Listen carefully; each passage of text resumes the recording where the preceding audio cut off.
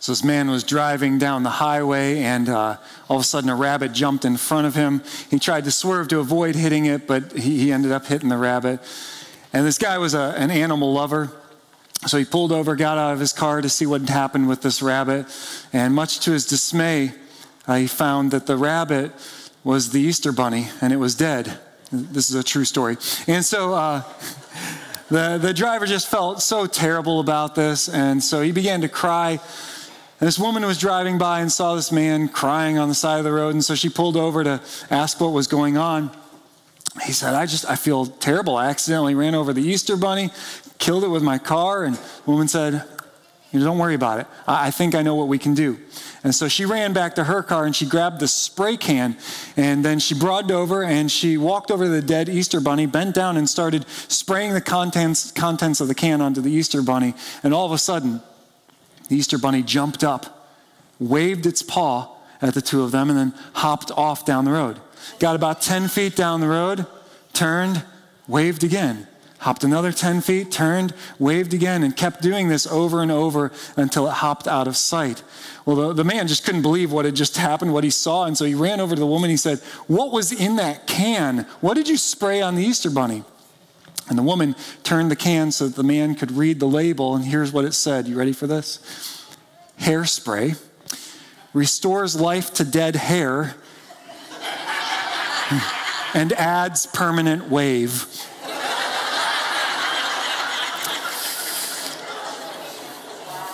Yeah. Well, welcome to Resurrection Sunday. My name's Randy Boffman, after that joke. My name's Steve Harley. I'm one of the ministers here on staff at LVCC. We are so glad that you have come out to join us this morning, and I promise you there will be no more cheesy jokes like that today. So, well, from me, some of you guys are going to hang out with your dad today. You're going to hear some more dad jokes, I'm sure, but we are so glad that you are here today to celebrate that the tomb is still empty and that we serve a risen Savior. So before we jump into the message, I just want to remind you, if you would, take some time to scan our QR codes up on the screen or on the pew backs behind you. There you can register your attendance. You can find message notes for this sermon. You can find our announcement page, and there's even a tab for giving. So last week we started this series, if you were here with us, we started this series called Room for Doubt. And for this series, what we're doing is we want you to understand that it is okay to have doubts, that it is normal to have doubts, that there is room in this church for those who have doubts. But we want to use this series as an opportunity to help you to develop a confident faith by tackling some issues and some subjects that sometimes trip people up in their faith. So let me kind of show you where we're going with this series. Last week, if you were here, we talked about doubt, and we talked about the upside of doubt, how when we handle doubt properly, this can actually strengthen our faith. And if you missed that message, you can go back to our website and check it out. This weekend, we're talking about the resurrection. Is there really evidence for the resurrection? Next weekend, we're tackling one of the toughest subjects, pain and suffering. If God is good, why is there so much evil? Why is there pain and suffering? So we're going to tackle that one next week. The following week, we're going to talk about the Bible. Can we trust the Bible? Is it authoritative, or is it just a book of mythology? Is it full of contradictions? Then at the end of April, we're going to talk about evolution. Are we just some kind of cosmic accident? Did we really evolve from a single-celled organism? And then finally, we're going to wrap up the series in the first week of May by just handling some miscellaneous questions. And so these are questions that you submit to me throughout the series that you would like for me to answer in that message. So one of the things that we're doing with this series is I'm putting my cell number up on the side screens here. And so if you have a question pertaining to today's message while I'm preaching, you can text in those questions. And as time allows and as my brain allows, I'll come back up at the end of the service and try to answer those questions. And I'll keep the sender anonymous. Also, you can text in your questions for May 7th. So if you have a question you'd like me to hit in that miscellaneous topics one, text that in to me as well. Just let me know that that's for May 7th. So again, our hope is that this series will encourage you, even in the midst of your doubts and your questions, and help you to find answers that will give you a confident faith. And if you're not doubting, or maybe if you are doubting and you get that confident faith, we're hopeful that it'll also equip you to help others who are battling with their questions. Well, today, with it being Easter, we do want to talk about the resurrection. Is there evidence for the resurrection? And this is just a super important question. In fact, the Apostle Paul would make it clear that this is the question. This is the central question to the Christian faith. So if you have a Bible with you or a Bible app on your phone, you can open up to 1 Corinthians 15. We'll also have it up on the screens for you. But we're going to stay in 1 Corinthians 15 for the most part today. And so in 1 Corinthians 15, starting in verse 12, the Apostle Paul said this. He said, "But if it is preached that Christ has been raised from the dead, how can some of you say that there's no resurrection of the dead? If there's no resurrection of the dead, then not even Christ has been raised. And if Christ has not been raised, our preaching is useless, and so is your faith. More than that, we are then found to be false witnesses about God, for we have testified about God that he raised Christ from the dead. But he did not raise him if, in fact, the dead are not raised. For if the dead are not raised, then Christ has not been raised either. And if Christ has not been raised, your faith is futile, and you're still in your sins. Then those who have fallen asleep in Christ, meaning those who have passed away, are lost. If only for this life we have hope in Christ, we, of all people, are most to be pitied." So Paul is saying that the resurrection of Jesus Christ is central. It is vital to the Christian faith. That the Christian faith actually rises or falls on whether or not Jesus rose from the dead or not. In fact, Paul says that if Jesus did not raise from the dead, there are some major implications here. There's some major fallout. It means this: if Jesus didn't rise from the dead, well, then there's no resurrection of the dead, right? Meaning that when we die, well, that's all there is. No eternal life, no heaven if Jesus didn't rise from the dead. It means this: it means that our preaching is useless. It's just a bunch of empty words that I'm up here with if Jesus didn't rise from the dead. It also means that our testimony is a lie, that we are spreading lies if Jesus didn't rise from the dead. It means this, that our faith is futile. Like, this would be the strangest gathering ever if Jesus didn't rise from the dead, right? Like, what we're doing here is ridiculous if Jesus didn't rise from the dead. It means this, that we're still dead in our sin, right? If there's no resurrection, we can't be forgiven. It means that we are lost if there's no resurrection. It means that Christians should be pitied. I mean, don't you kind of feel sorry for people who buy lies, they believe lies and live out those lies?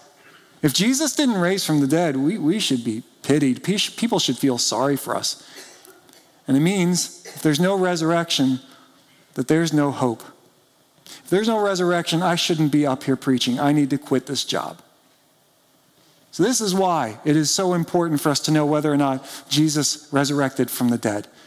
So the question is there any evidence to support this claim that Jesus rose from the dead? So before I get into the evidence for the resurrection, I need to say this. For someone to resurrect from the dead, there needs to be something else that happens first, right? That person actually needs to die. And so let me just make this clear. It is a well-established fact that Jesus Christ was publicly executed in Judea in the 1st century AD under Pontius Pilate by means of crucifixion at the request of the Jewish Sanhedrin. Even the non-Christian historical accounts of Flavius Josephus, Cornelius Tacitus, Lucian of Samosata, and even the Jewish Sanhedrin corroborate the early Christian eyewitness accounts of these important historical aspects of the death of Jesus Christ. Now, there are some Muslims who have come up with a theory. They don't believe that Jesus died. So they've come up with a theory, one that there was someone else that was on the cross, that it was an imposter. I think Jesus' mother, Mary, might have recognized if it was an imposter. And the other thing they've come up with is something called the swoon theory, where Jesus didn't really die on the cross. He didn't die at his crucifixion. Instead, he either pretended to be dead or seemed dead. And so he swooned. And then when they took him off the cross and they put him into that cold tomb, that revived him. And later he appeared to his disciples, and they just jumped to the conclusion that he had resurrected when he'd really been alive the whole time. So that's kind of what they think. So let me just quickly put that to rest here. Romans were experts in the art of crucifixion. They intended for the victims of crucifixion to suffer greatly and then to die. And they made sure of that death. In fact, if a criminal was on the cross too long for them, they would break their legs below the kneecaps, which would hasten death. The person would die within a matter of a short time. When they came to Jesus, they didn't need to break his legs because he was already dead on the cross. But just to make sure, a Roman guard took a spear and jammed it up underneath Jesus' rib cage and pierced the pericardial sac around his heart. And it resulted in a stream of blood and waters flowing. Jesus died on the cross. Make no mistake about it. There's no good reason to believe that Jesus, or any man for that matter, could survive what he went through, fake his death, sit in a tomb for 3 days without medical attention, food, or water, remove that massive stone that sealed the tomb, and escape undetected without leaving a trail of blood behind. There's no way that he could convince hundreds of eyewitnesses that he was resurrected from the dead and in good health. Such a notion is ridiculous. So, he died. But is there evidence for the resurrection? And here's the evidence I want to give you. I want to give you 4 evidences of the resurrection. And to try and make it a little bit easier to remember, I'm going to give 4 E words. And the first E word is the word empty, referring to the empty tomb. In Matthew chapter 27, we read that as evening approached, there came a rich man from Arimathea named Joseph, who himself had become a follower, a disciple of Jesus. Going to Pilate, he asked for Jesus' body, and Pilate ordered that it be given to him. Joseph took the body, wrapped it in clean linen cloth, and placed it in his own new tomb that he had cut out of the rock. He rolled a big stone in front of the entrance to the tomb and went away. So, Joseph of Arimathea was a member of the Jewish Sanhedrin, which was the council that actually condemned Jesus to death. He had become a disciple of Jesus, but quietly because of the fear of the repercussions. Joseph of Arimathea would have been very well known among the people of that day, kind of like a U.S. senator today. And it would have been very clear where his tomb was. There would have been no question as to where Jesus was buried. So starting with the women who first visited the tomb and then the men who followed soon after, the disciples of Jesus universally testified that the tomb was empty on that Sunday morning. But the best evidence of the empty tomb is that even the opponents of Jesus implicitly admitted that the tomb was empty. Both Jewish and Roman sources admit an empty tomb. Those sources range from Josephus to a compilation of 5th century Jewish writings called the Toledeth Yeshu. Dr. Paul Meyer calls this positive evidence from a hostile source, which is the strongest kind of historical evidence. In essence, this means that if a source admits a fact decidedly not in its favor, then that fact is genuine. For instance, it'd be one thing for me to say that Ohio State is far superior to Michigan in football, because I'm an Ohio State fan, right? I'm a little bit biased. It would be another thing if a Michigan fan would admit that Ohio State is much better in football that Ohio State is much better in football. So it'd be one thing for me to say that, but it would be another for a Michigan fan to admit that fact, which it is a fact, right? So they might not like it, but it's true. When the disciples began proclaiming that Jesus raised from the dead, his enemies said, no, the disciples stole the body. But what they were doing was they were conceding that the tomb was empty. They were just trying to explain how it became empty. So everybody was conceding that the tomb was empty. How it got empty was the real issue. Now, there were Roman guards who had been assigned to protect the tomb of Jesus. And if those guards had been asleep, then they wouldn't have known the disciples had stolen the body. They wouldn't have known what had happened to the body. On the other hand, if they had been awake and seen the disciples stealing the body, they would have stopped and they would have arrested them. And the Roman guards were just extremely attentive to their duties because they were scared to death. They were scared of their superiors. Death by being burned alive was a common punishment if a Roman guard didn't do their job. So clearly this was a cover-up story that was designed to mask what had really happened. But it does, again, do one very useful thing for us. It acknowledges that the tomb was empty, and it reveals that the civil and religious leaders really had no idea how to explain it. The next line of evidence is the early accounts of Jesus' resurrection. So after the followers of Jesus realized what had happened, that he truly had conquered the grave, they immediately started telling people about it. Now, their reports at first were oral, that's the culture that they lived in, but they were soon written down as well. So Jesus' crucifixion and resurrection would have taken place around 30 to 33 AD. The four Gospels, Matthew, Mark, Luke, and John, they give us early accounts of Jesus' life, his death, and his resurrection.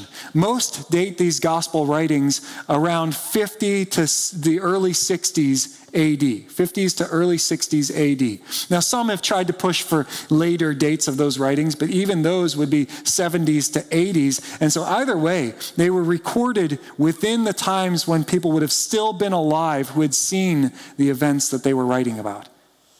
And yet, their contemporaries did not dispute their accounts. They didn't dispute the resurrection. One of the earliest creeds of the church is believed by scholars to date back to within months of the resurrection. Historian James D.G. Dunn said that this tradition, we can entirely be confident, was formulated as tradition within months of Jesus' death. It wasn't come up with later, years later. Within months, this was spreading around. And as Lee Strobel puts it, he said, that's historical gold. This extremely early testimony affirms what was well known to Christians since that very first Easter Sunday, that Jesus rose from the dead. So here's what that creed said. It was written down for us in 1 Corinthians 15, the chapter we're in today. It says, "For what I received, I passed on to you as of first importance, that Christ died for our sins according to the Scriptures, that he was buried, that he was raised on the third day according to the Scriptures, and he appeared to Cephas," which is another name for Peter, "and then to the 12. After that, he appeared to more than 500 of the brothers and sisters at the same time, most of whom are still living, though some have fallen asleep, some have died. Then he appeared to James, then to all the apostles." And so that leads to the next evidence of the resurrection, and that is eyewitnesses. Eyewitnesses who saw the risen Jesus. In that passage I just read, that was this early Christian creed, Paul recounted that Jesus appeared to more than 500 people at one time after his resurrection.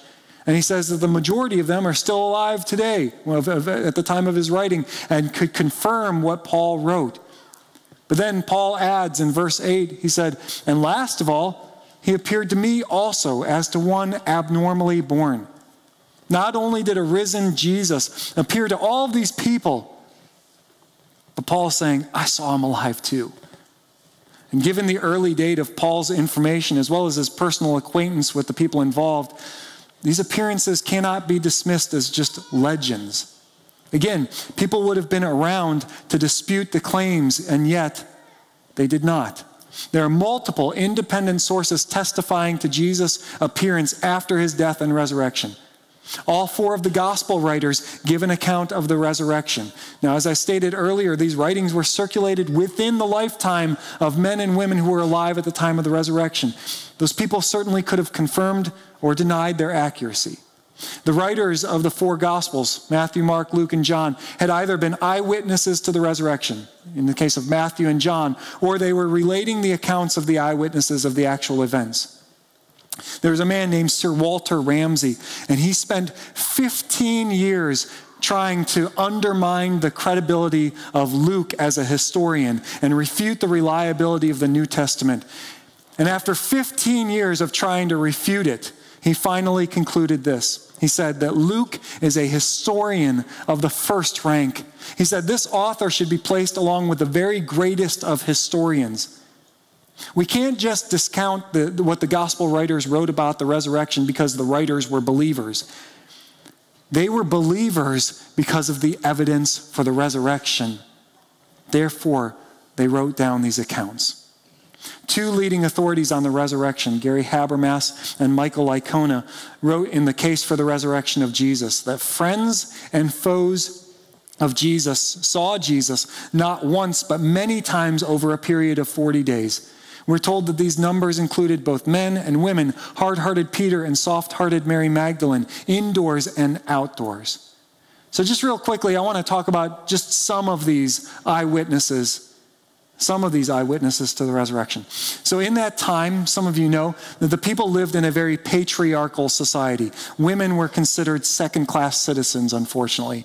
And yet women were the first witnesses to the empty tomb. Dr. William Lane Craig explains that when you understand the role of women in the first century Jewish society, what's really extraordinary is that the empty tomb story should feature women as the discoverers of the empty tomb in the first place. Women were on a very low rung of the social ladder in the first century Israel. He said that women's testimony was regarded as so worthless that they weren't even allowed to serve as legal witnesses in the Jewish court of law. Can you imagine? Sorry, ladies, but you couldn't have served as a witness in a court being a female. In light of this, it is absolutely remarkable that the chief witnesses to the empty tomb are these women. Any later legendary account would have certainly portrayed some men as discovering the tomb, maybe Peter or John. The fact that women are the first witnesses to the empty tomb is most plausibly explained by the reality that, like it or not, they were the discoverers of the empty tomb. Meaning, if you were to invent an account about Jesus rising from the dead in that day, you would not invent the primary witnesses as people that no one would believe. The one thing you wouldn't do is to have women as witnesses, especially one with such a shady past as Mary Magdalene, who was a prime witness. And yet these early Christians, they stuck to this story, even though people would have said, those are unreliable witnesses. And the fact that they insisted upon this version of the story actually gives their account that much more validity. If it were made up, they would have airbrushed Mary Magdalene right out of the story. Let's not forget about people like the doubting disciple, Thomas, that we talked about last week. Thomas said that he would not believe in this resurrection claim without solid evidence. But then he met the risen Savior, the risen Jesus, saw the scars in his hands and feet and side, and convinced, Thomas said, "My Lord and my God." Or how about James? James was the half-brother of Jesus, and Scripture tells us that Jesus' family was actually skeptical about his identity as the Messiah. I mean, think about it. Those of you who have brothers, what would it take for you to believe that your brother is the Messiah? Some of you are like, oh my word, right? Like it would have to be some incredible miracle. Like he would have to die and rise from the dead. Yeah, exactly. It wasn't until James saw the risen Jesus and he was convinced. That's what happened to James. There were hundreds of eyewitnesses over the course of 40 days who saw and interacted with the resurrected Jesus. The last line of evidence I want to present is the endurance of the disciples. So think of the situation that the disciples were in following Jesus' crucifixion. Their leader was dead. Their whole knowledge of a Messiah was one who would triumph over Israel's enemies, not a Messiah who would be shamefully executed as a criminal. Jewish beliefs about the afterlife were also very, very vague. They were kind of murky. They thought more of a general resurrection of the dead at the end of the world, not someone rising from the dead to glory and immortality. And yet, the original disciples suddenly came to believe so strongly that God raised Jesus from the dead that they were willing to die for the truth of that belief. What made these disciples go from hiding out in a closed room after the crucifixion, hiding like cowards, to then going everywhere and telling the message of a risen Christ? Maybe there was some benefit for their efforts, right? Like, was there prestige or wealth in proclaiming that? Increased social status or material benefits? No, quite the opposite. As a reward for their efforts, those early Christians were beaten, stoned to death, thrown to lions. They were crucified. They were tortured. Many of these eyewitnesses to the resurrection willfully and resolutely endured prolonged torture and death rather than taking back their testimony. According to Pliny's letter to Trajan and other historical accounts, most Christians could end their suffering simply by renouncing their faith. And yet most of them did not. most opted to endure the suffering and the persecution and proclaim Christ's resurrection to their death. James, again, the half-brother of Jesus I just mentioned, didn't believe Jesus to be the Messiah until after the resurrection. Once he saw Jesus, he was unrelenting in his preaching and in his planting of churches, so much so that he died for his faith. Paul, this man who had sought to persecute the church, to put an end to these followers of Jesus, had an encounter with the risen Jesus, and it completely changed him. He went on to proclaim the gospel all over the world, and under the rule of Emperor Nero, he was put to death for his faith by beheading. Of the remaining 11 disciples after Judas Iscariot hung himself, all of them, except for one, died because of their belief in Jesus as the Messiah and his resurrection. John was the only one who was not killed for his faith. Instead, John was exiled to the Isle of Patmos because of his faith in the resurrected Jesus. Matthias, who was the new apostle that replaced Judas, he went to Syria to preach the gospel, and he was put to death by burning for his faith in a resurrected Jesus. James, the son of Zebedee, he was executed by the sword under the rule of Herod for his faith. Thaddeus, who was also known as Judas, preached the gospel around Syria, Iraq, and Turkey, and we believe that he might have been killed by arrows because of his faith in Jesus.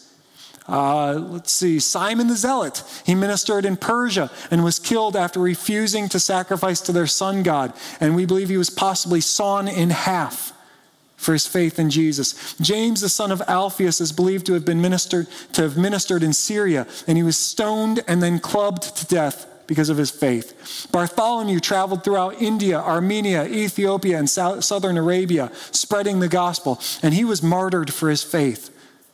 Matthew ministered in Persia and Ethiopia, and it's believed that he was stabbed to death because of his belief in Jesus as a resurrected Jesus. Philip ministered in Carthage in Asia Minor, where he converted the wife of a Roman proconsul. And in retaliation, the proconsul had Philip arrested and cruelly tortured and put to death. Thomas, our doubting Thomas, he was so convinced of the resurrection that he went around and ministered in India, and he was speared to death for his testimony about Jesus. Andrew preached the gospel throughout Asia Minor, and he was crucified. And then Peter, remember cowardly Peter, who denied Jesus 3 times? What turned him around to be such a bold witness? The resurrection. And under Emperor Nero's rule, Peter was so bold that he requested, when he was put to death, to be crucified upside down because he didn't feel worthy to be put to death in the same way as Jesus. What turned these cowardly disciples into bold witnesses? The resurrection. The immediate rise of the church so soon after Jesus' death, and the dedication, the endurance of these followers of Jesus continues to point to the accuracy of the resurrection. If it didn't happen, at least one of them, at least some of them, some of these cowardly disciples, they would have backed off, right? They would not have died for a lie. In The Case for Christ by Lee Strobel, he talked about the late Sir Lionel Luckhoo. This was a brilliant attorney whose amazing 245 consecutive murder acquittals earned him the place in the Guinness World Book of Records as the world's most successful lawyer. He was knighted by Queen Elizabeth twice. This former justice and diplomat subjected the historical facts about the resurrection to his own rigorous analysis for several years. And then he finally said this: I say unequivocally that the evidence for the resurrection of Jesus Christ is so overwhelming that it compels acceptance by proof, which leaves absolutely no room for doubt. Paul would say in 1 Corinthians 15:20, but Christ has indeed been raised from the dead, the first fruits of those who have fallen asleep, meaning there's more resurrections to come, including your resurrection. For since death came through a man, the resurrection of the dead comes also through a man. For as in Adam all die, so in Christ all will be made alive. Paul had stated earlier that there are some major implications if the resurrection of Jesus didn't happen. But there are also some major implications as well if Jesus has been raised from the dead. It means this, that there is the resurrection of the dead, meaning our bodies that we live in right now, they're going to wear out. They're going to wear down, they're going to die, but our souls will be resurrected. It means that our preaching is not useless, it is worthwhile. What we do, what we proclaim matters. It means that our testimony is not a lie, but it is true. It means that our faith is not futile, it is purposeful. It means that we can be made alive in Christ. We're no longer dead in our sins. It means rather than being lost, we can be saved. Rather than being pitied, Christians should be excited. Like, this is our Super Bowl today, guys, right? We serve a resurrected, living Jesus. And it means this, that there is hope. Hope for this life and the life to come. Because if God has the power to raise Jesus from the dead, then he certainly has the power to conquer any obstacle we face. If Jesus can raise from the dead, then he can certainly raise up our lives that were dead in sin to new life, to become new creations here on earth. If Jesus can defeat the grave, then he can certainly raise up us from physical death to eternal life. Because of the power of the resurrection, because of the power of our God through his Son, Jesus Christ, death has no power over us. Paul would continue in 1 Corinthians 15:54. When the perishable has been clothed with the imperishable, and the mortal with immortality, then the saying that is true, that is written, will come true. Death has been swallowed up in victory. Where, O death, is your victory? Where, O death, is your sting? The sting of death is sin, and the power of sin is the law. And then let's read this last verse together, verse 57. Let's read it with me. But thanks be to God, he gives us the victory through our Lord Jesus Christ. Death does not get the final word because Jesus lives. So, as we close in prayer today, here's what I'd like for you all to do. Where you're seated, I would like for you guys to pray. Just pray silently. And thank God for his power over death and the hope that we can have because of Jesus' resurrection. Let's spend some time thanking him for that.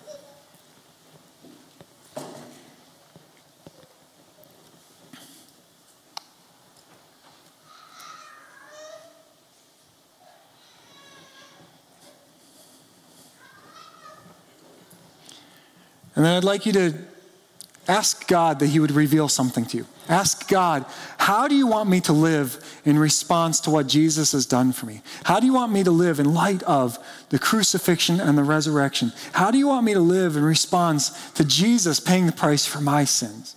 How do you want me to respond, God? Let's pray that.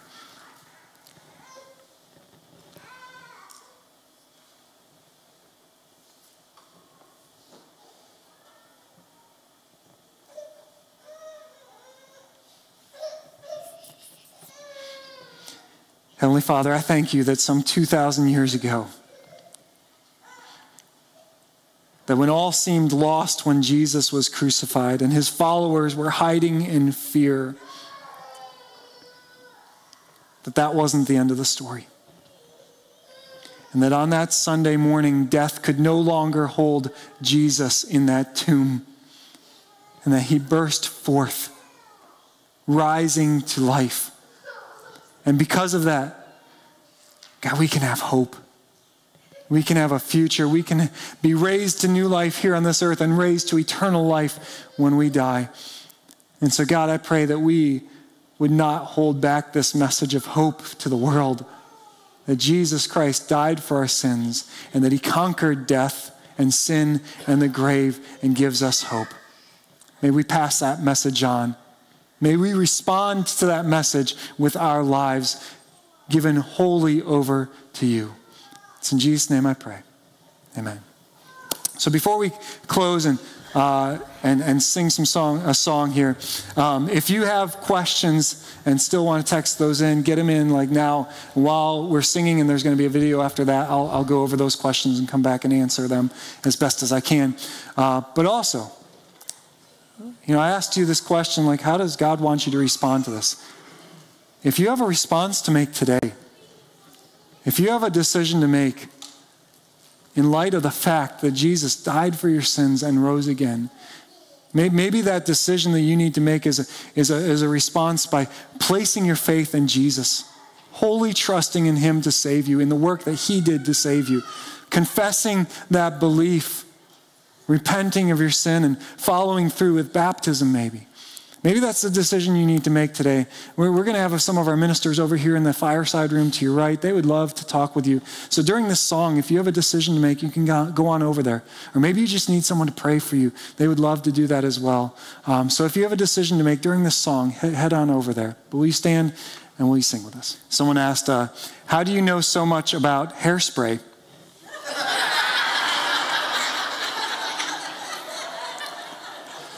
Thank you for that question, you sinner. So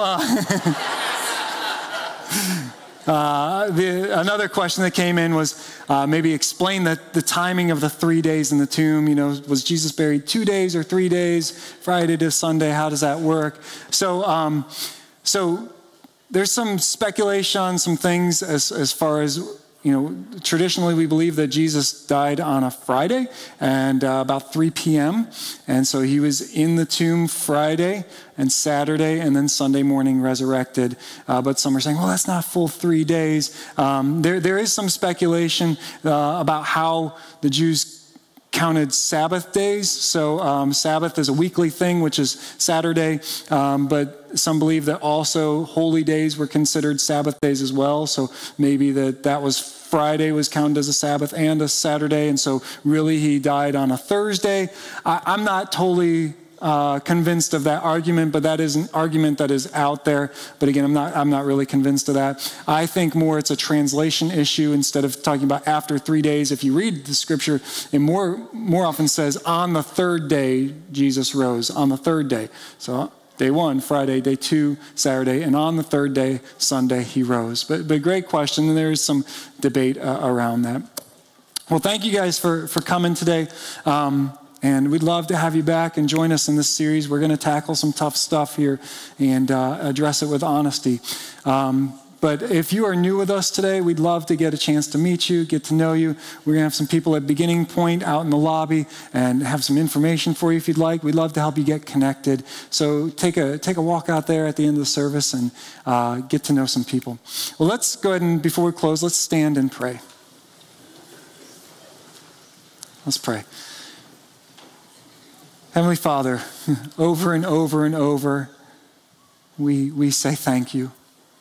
And our words fall short of the gratitude that we have for you and for your love for us and for what you've done for us. So I pray that our lives also would express that gratitude in how we live.